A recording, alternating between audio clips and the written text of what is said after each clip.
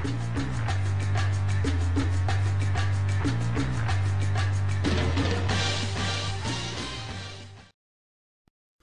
today we're working on the Kenwood R1000 communications receiver. This particular model has a problem with its RF attenuator coupling, and we're removing it today to replace it with something a little more durable and hopefully lasts a few many years yet. Removing is easy enough, just Allen keys and basic household tools. The shaft itself resides on a brass bushing screwed into the front of the radio. This is the coupling I'm going to use. It's from a remote controlled car. It supports 6mm shafts, but only has 2 Allen key securing nuts, bolts, screws. But it'll be adequate for our needs for this particular radio.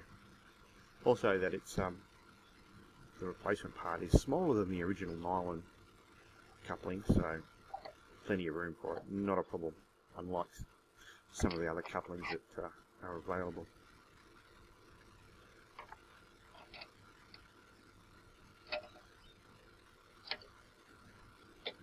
Just doing a dry run now,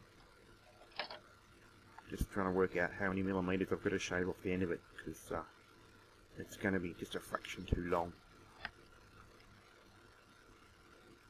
The bush is held in place by 2 circlips, one in front and one behind, and the plan of attack for this particular job is to remove the rear circlip so we can extract the shaft through the front of the radio, which will make fitting the coupling the darn side easier.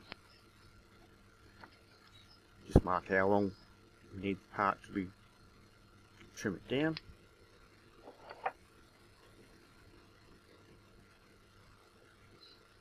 Just place in the front circlip, which is a lot easier than taking them out. And while we're at it, we'll probably add a little bit of tap or faucet repairing lubricant, just to help reduce any wear in the bush assembly, help it operate a little bit more smoothly.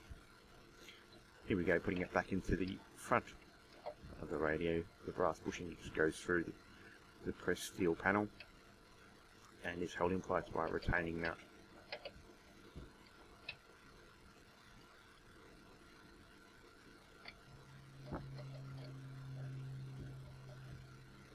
Now we push back on the shaft and into the coupling, which will require now a little bit of tweaking of the coupling retention Allen screws.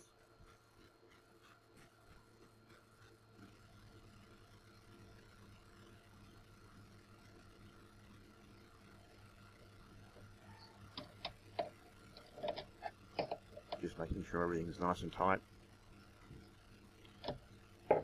and checking for trouble-free, I should say, movement on the coupling.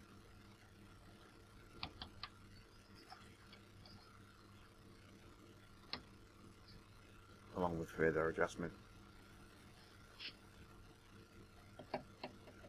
Now we're returning the rear circlip for the behind the bush to hold it in place so the shaft doesn't slide unwantedly out the front of the radio, and rechecking for movement and tension on the coupling.